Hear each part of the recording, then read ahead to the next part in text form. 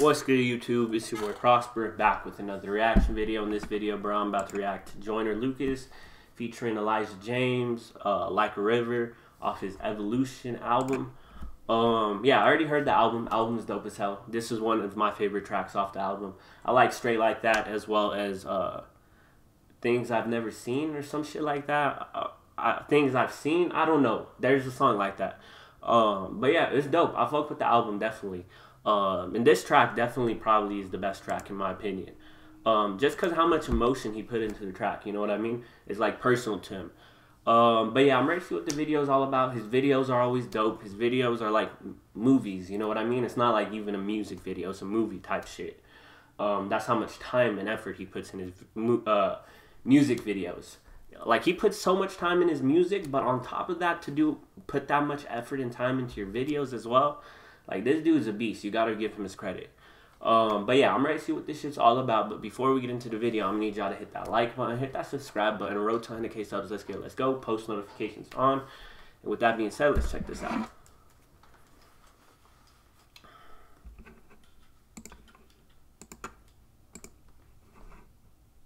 Y'all ready? Let's get it.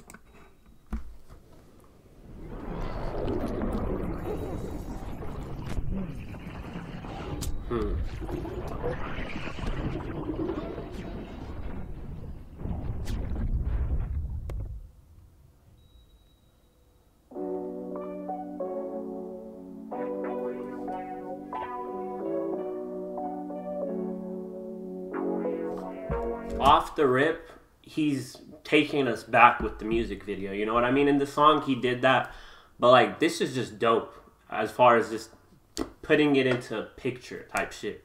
And I guess like him drowning, or that scene in the beginning resonates with the title, like a river. In sweet dreams I kid myself, have your love for good. Damn, really, that's sad right there, bro. But like the river, you just come and go. And these things, they come for me. They get bossed up. My mind's on you. That's always how it is, bro. I guarantee you, he even says it in the song. But like, niggas always, like, I don't know what it is, but like the person that always has the hard lifestyle or whatever, or like people like in his situation, his dad left him type shit, and whatnot, or he had a shitty relationship with his dad. But now look at him, he's living the best life. So basically, he's shitting on his dad. It's basically you shitting on the same type of people that gave you hell in your life type shit. It's always like that. And I feel you comfort me, but like the river, it just comes and goes. I used to think that you was Superman when I was younger, finding comfort in your voice when I was down and under. Put you on a pedestal, and now I kinda wonder if that made sense, cause I'm convinced you showed a lot of colors. All the nights I was alone, I hid inside the covers. Used to argue with my moms whenever I was stubborn. I never warmed up to the idea of a stepdad, because he wasn't you, and you and him ain't even like each other. Used to bring me around your girlfriends, as I recall. I thought one or two was cool, but I ain't like them all. Cause all you ever did was argue about who's right or wrong, and you ain't had no job, so you would sit at home and light a bomb. Used to crave for your attention, but I never got it. And everything you said we do is just another promise. You had dreams of being famous, and I never doubted, but I started rhyming to impress you, if we being honest. Thought we could have some bonding time and maybe powwow, a father-son relationship that we could smile about. At times you got abusive, and I had to bow down and keep on making music to try to compete with Bow Wow. Your father died when you was young, I think that made a scar. I started thinking maybe that's why you the way you are. End of the day, no excuse for how you played your part. Told myself when I became a father, I'ma raise the bar. We had a lot of falling outs and didn't talk for years, and all them births. That's so sad, bro. Like, I think what's happening, like, with the music video is, like, how he wanted to live life. Like, you know what I mean? How, like, the things he wanted to do with his dad and whatnot. And then it goes to the reality of how he grew up. So that's, like, just putting that into, like, the transition and everything. You know what I mean? It just paints the picture really well, bro. Birthdays and holidays got awfully weird. You threw me in a foster home and I was brought to tears. Living with some strangers, feeling anxious, I was lost and scared. And now I'm staring at the river trying to get across. And all I see is apparitions of what never was. And everything I used to wish for is dead and lost. And if I never see your ass again, I'll be better off. I'll be better off. You are so negative, and you say you know, but you know a goddamn thing. Like the river, you just run and go. You say you could do good. He's being the man of the house, I'm guessing, right here. And better you know. He saved up money. But you tried no goddamn thing. Like the river, I'ma run from you. I told myself I wouldn't write a song, but fuck it, I did. Oftentimes I sit and wonder if it's something I did. Maybe I was immature, but is it something I said? I can't help but feel the feeling that there's something I missed. You see, that part always just makes me feel bad. It's like, in any kid, you know what I mean? Whether they witness their parents going through a divorce, or like in Joyner's situation, like his dad just distancing himself away from Joyner and his mom or whatever. Like whenever the kid puts the blame on themselves, that always gets to me. You know what I mean? Like a kid should not feel like they're the reason that their parents' relationship didn't work out, or that they pushed their certain parents away. You know what I mean? That's fucked up in my opinion. Like, a kid should not go through that thoughts. They should not have those thoughts at all, bro. Like, that's why I always feel bad, like, when kids grow up in a single-parent household, or even, like, the foster care system, or all of this shit. It's fucked up, bro. The amount of trauma that it could do to a kid's mind. Like, look at him. Joyner's, like, 33, but he still remembers all this shit. Like, he hasn't let it go. You know what I mean? And it's not even his fault for not letting it go, but it just shows you the type of shit you endure as a child will stick for you forever. Like, it's not gonna go away easy. You need therapy and shit, and even after therapy, that shit stays stuck with you forever, bro. It's fucked up. Maybe I was immature, but is it something I said? I can't help but feel the feeling that there's something I miss. I told you something happened to me and you ain't protect me. You try to say you ain't believe me as you disrespect me. Plus you ain't never had my back. In fact, you may resent me in a way, cause everything I say you try to use against me. And I never knew your other kids, but I knew of them. I'm not really sure if I like them, but I do love them. Shit, I don't even think you knew, but just a few of them. Cause all your baby mothers stayed away to keep you from them. You probably out filling their heads with shit that's not the truth. You probably told them that I switched up when I got some loot. You probably told them that I'm greedy and I'm not so cool. Then I worship the devil and I'm so... Yeah, they took that nigga's shoes, bro. Like, bro, I hate bullies, bro. I fucking hate them niggas. Like, look, them niggas attacked him 3-on-1, bro. That's how it is. That's how it is all the time, bro. Like, cowards, bro. They never get a fair 1-on-1. It's always when they're in a group. So, yeah, I hate bullies, bro. Fucking just scums of this earth, bro. When I got some loot, because it's a reality, bro. If you've been bullied, you know what's up.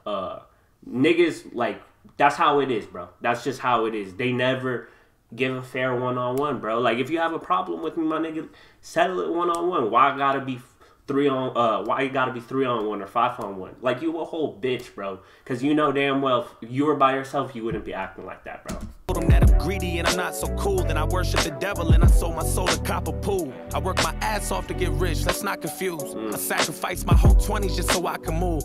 While everybody else was chilling, hanging out with crews, I was writing a plan to finally win while trying not to lose. I still remember signing my deal and you got hella funny. And at that time, you probably figured I had hella money. But I only got a small advance, so I ain't even get a chance to hold you down. Cause then you started getting jealous of me. But I'm worth a couple million now, I turned out fine. I caught my mom's a big crib and went and got mine. An indoor pool with a housemaid and a my line. A happy son who loves his dad, it's about time. But I'm still staring at the river trying to get across. And all I see is apparitions of what never was. And everything I used to wish for is dead and lost. And if I never see your ass again, then I'll be better off. Nigga, I'll be better off. In sweet dreams I kid myself. Have your love for good.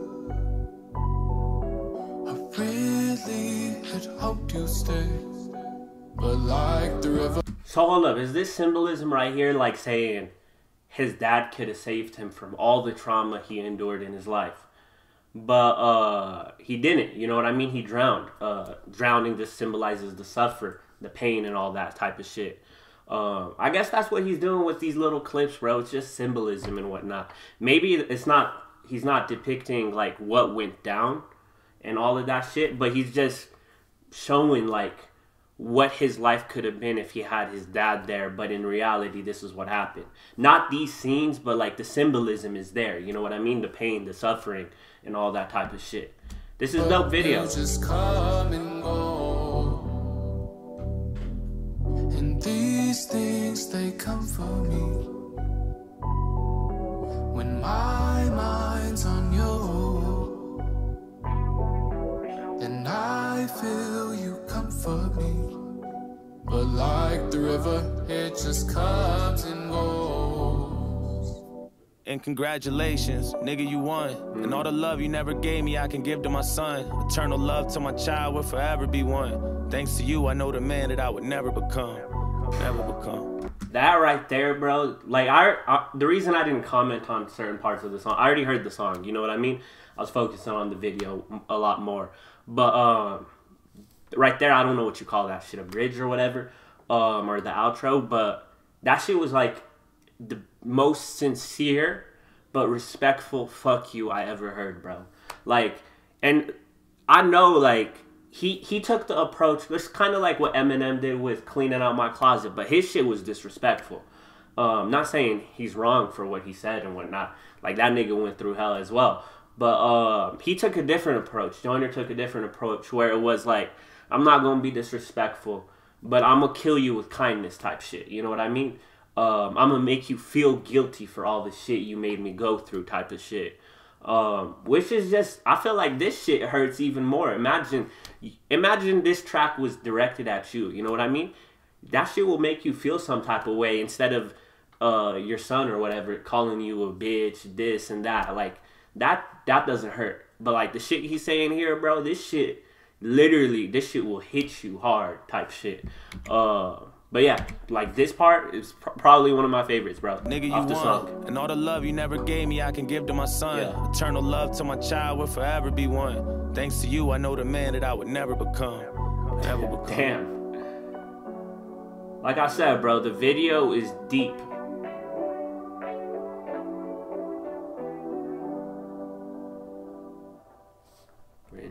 Damn.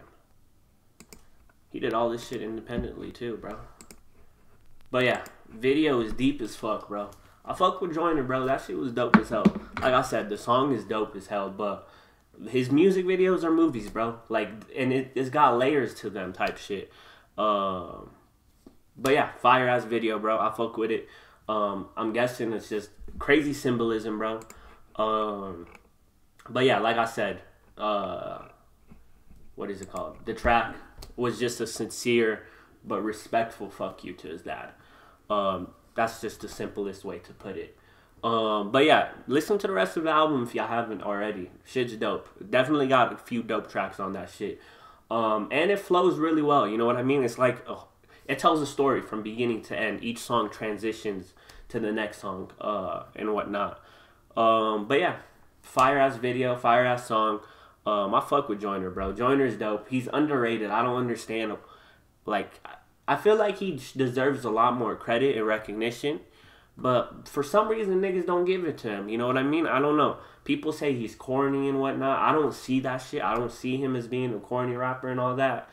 But yeah, that's probably why people just don't want to give him the credit and recognition he deserves. But he's elite, bro. He's an elite storyteller. He's a dope lyricist for sure.